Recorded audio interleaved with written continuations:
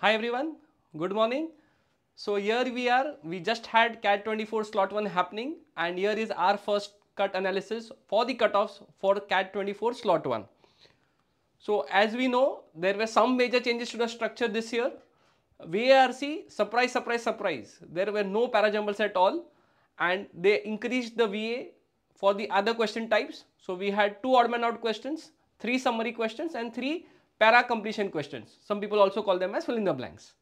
And in certain cases, the RCs and VAs were not clubbed together, which means within an RC you could see certain VA questions. Second surprise was in DLR. This time there was a increase in the number of questions. So there were 5 sets this time and the total number of questions was 22. 3 sets had 4 questions each and there were 2 sets of 5 questions each. Another surprise here was DLR was much easy as compared to the last year. In fact, a lot of people are comparing DLR to SimCAT 20 DLR. Coming to Quant was also simpler compared to last year and in our opinion it was very similar to CAT 21 and CAT 22 in terms of the difficulty level.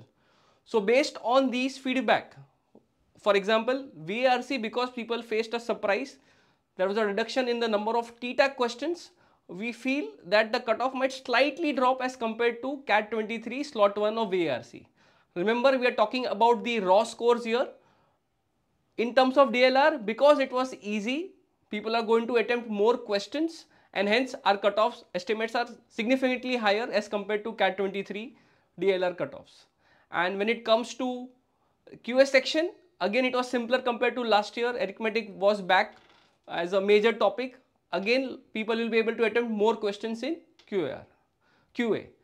Hence, our overall estimate for the scores required to reach a particular percentile as compared to last year is going to be up. Now, a lot of people may not like our analysis because our cutoff predictions is going to be on the higher side, but we have looked at the data for all our SimCATs. We have looked at the data for CAT 21, 22 and 23 to come up with these estimates. So, we feel for CAT 24 to fetch a 99.9 percentile, you will need a score of somewhere close to 120 or 124. Within VA, a score of 48 looks good. This is roughly 3 marks fewer than what was there in CAT 23. DLR, a score of close to 49 is going to be required and QA, a score of 48.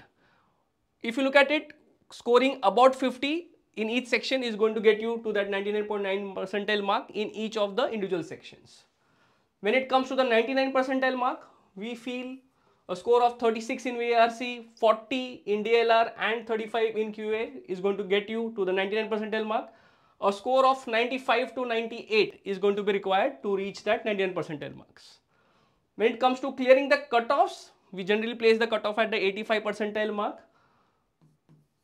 5 net questions correct in VARC is going to get you 15 marks, which will take you to the 85 percentile mark. A score of 21 is going to be required to hit the cutoff in DLR.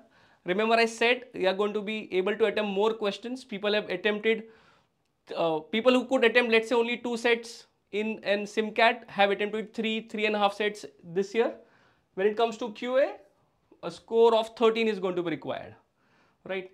And overall, I would say if you are going to look at that 90 percentile mark, a score of 50, a half century in the overall score is going to take you to that 90 percentile mark. Please remember, these are our initial estimates. Point 1. Point 2, we are talking about the raw scores. So remember, slot 1 students typically are getting a surprise. You know, they are the first batch of students who got to know, oh, there are higher sites in higher number of questions in DLR. They are the first one to know that there were no parajumbles in VRC. So because they get the surprise factor, their scores tend to get upscaled when it comes to the normalization process. Hence, the performance in terms of the overall raw score for slot 1 typically is a little lower as compared to slot 2 and slot 3, assuming a very similar difficulty level, right? So I will not be surprised if the scores for each of the sections get scaled up for slot 1, and I repeat, a score of about 95 to 98 will get you that 99 percentile mark. A score of about 50 will take you to the 90 percentile mark, and a score of about 46 will get you to that 85 percentile mark.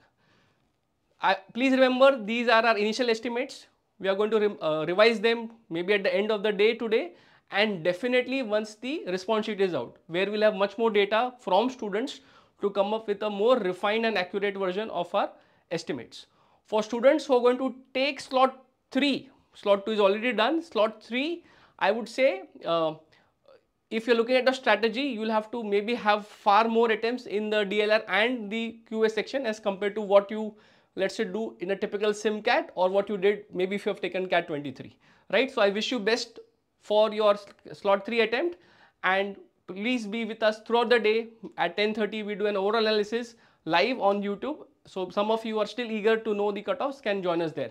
In the comment section, people who have taken slot 1, please mention your number of attempts.